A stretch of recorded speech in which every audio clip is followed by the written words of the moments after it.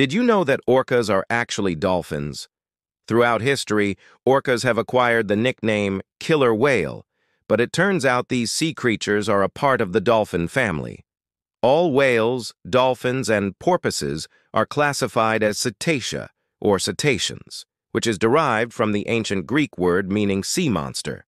Cetaceans are split into two groups, toothed whales and baleen whales. Orcas are actually the largest species in the dolphin family. As the ocean's top predator, they prey on a range of marine species, sometimes even other whales. But not all whales are created equal. Take the blue whale, for example. It's the largest animal on planet Earth, but it's also the ocean's least fierce predator. That's because blue whales are baleen whales, which means they have baleen instead of teeth. This allows them to filter krill and other small fish out of the water, but it makes them totally defenseless against, well, anything that's bigger than a baby blue whale. To learn more ways that orcas are both similar to and different from dolphins, stay tuned for more information. Thanks for watching.